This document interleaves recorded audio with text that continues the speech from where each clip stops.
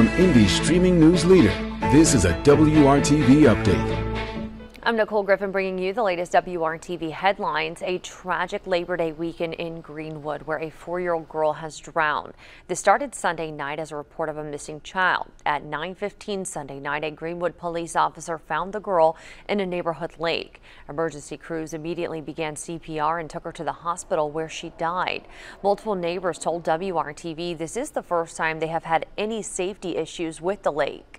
It's important to always keep an eye on your child and explain to them the dangers of water and what it might be, what might happen if they get into the water unsupervised. You know, these younger kids, they can see adults or maybe their older siblings in the water who are fully capable of swimming and think that they can do the same.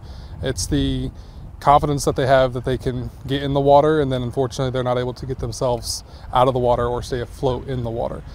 The Greenwood Fire Department says if you see someone struggling or unconscious in the water, first call 911. Then if you can swim, go in after the person. You can find more water safety tips by visiting this story at WRTV.com.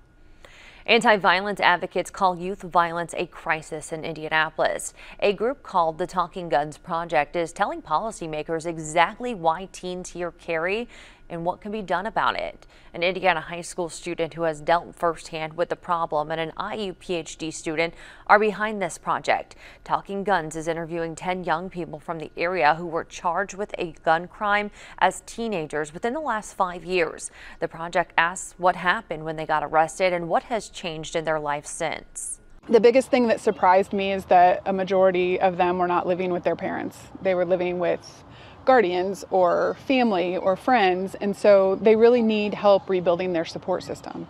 And a lot of them, got in trouble when things weren't stable in their life, and we can change that. We can prevent that. The video will premiere at Butler University's College of Education on Thursday. For more stories and weather you need to know, download the WRTV mobile app. Thanks for joining us.